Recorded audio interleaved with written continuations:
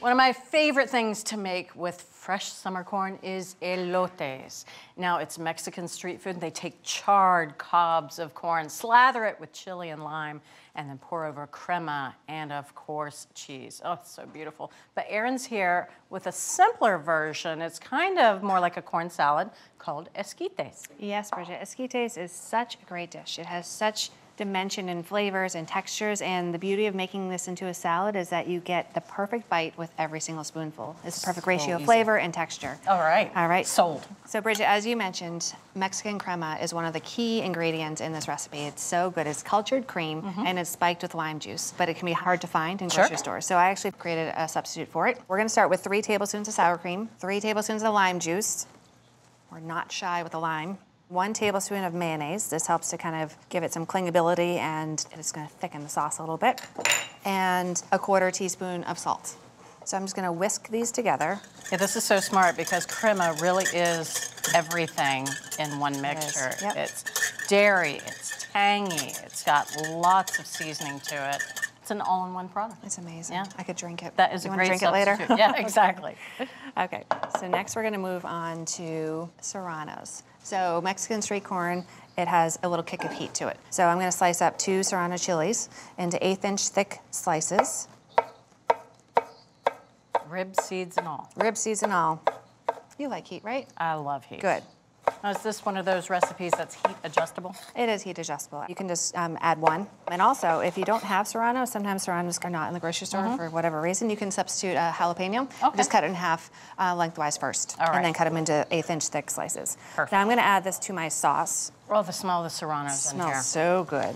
It's like in between a jalapeno and a green bell pepper. It has that really amazing pepper aroma to it, but then you can smell the heat coming off of them. Yes, you can.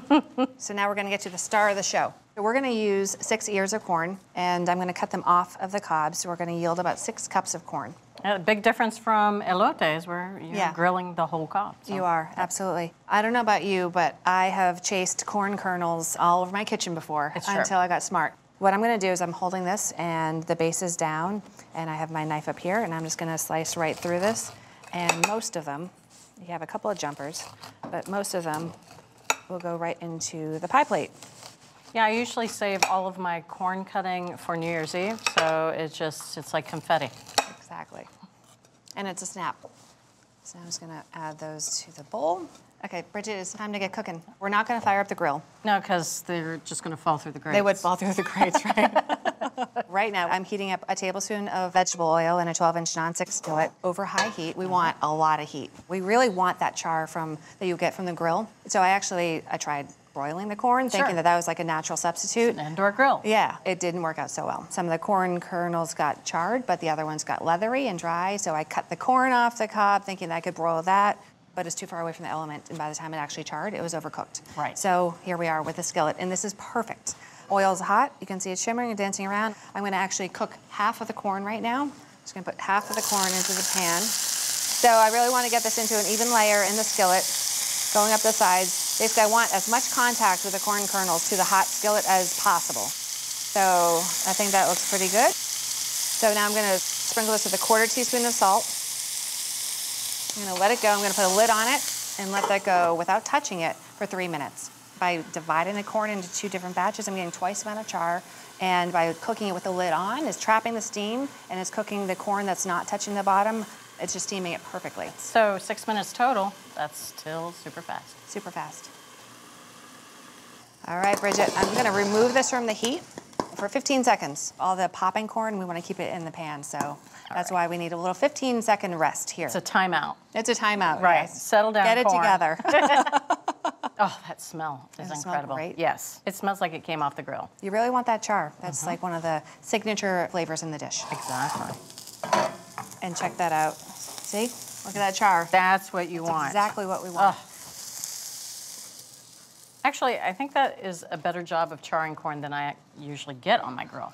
I think you're right. Because when you cut the corn kernels off the cob, it allows some of the sugars and the starches to kind of come out of the cob. And so you can see some of the black bits in here. Those are the juices that have charred. Oh. And it's gonna add more flavor to our salad. All the natural sugars just caramelizing.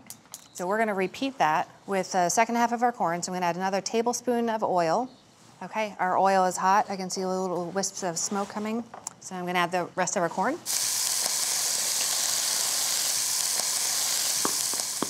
Do you hear something? It sounds like movie night. It does sound like movie night. It smells like it too. Okay, so it's been 15 seconds. It's quieted down. Almost too quiet. So now I just wanna loosen up all that corn. Yes. We like that char. I'm gonna reduce the heat down to medium. I'm gonna add 1 teaspoon of oil, 2 cloves of garlic, and a half a teaspoon of chili powder. This is gonna add complexity to our dish, and it's gonna add a little bit of heat to our dish. And plus that's part of elotes. They Yes, typically will take the lime, half lime, and dip it in chili powder and just slather that corn cobs with it. So it's great that it's in there. And what we're doing here is we're actually blooming the chili powder, so it's getting more complex and more flavor will come out.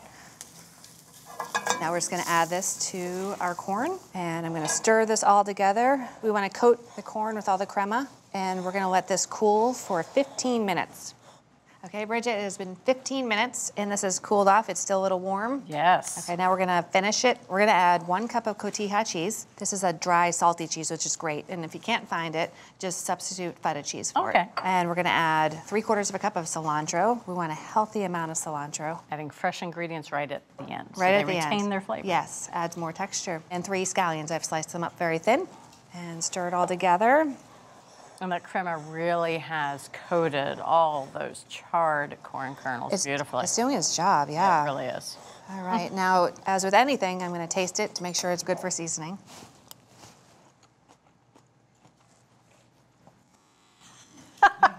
It's so good.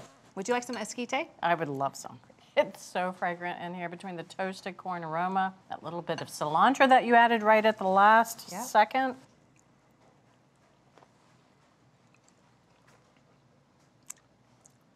That's kind of amazing. Kind of. Kind of all sorts of awesome. There's just so many flavors and textures going on.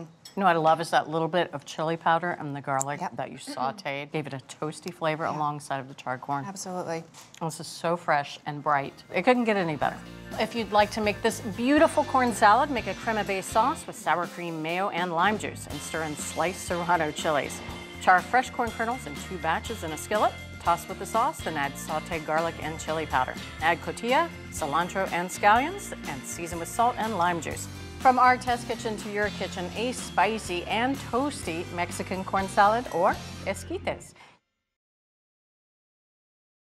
Thanks for watching America's Test Kitchen. What'd you think? Well, leave a comment and let us know which recipes you're excited to make, or you can just say hello. You can find links to today's recipes and reviews in the video description. And don't forget to subscribe to our channel. See you later. I'll see you later.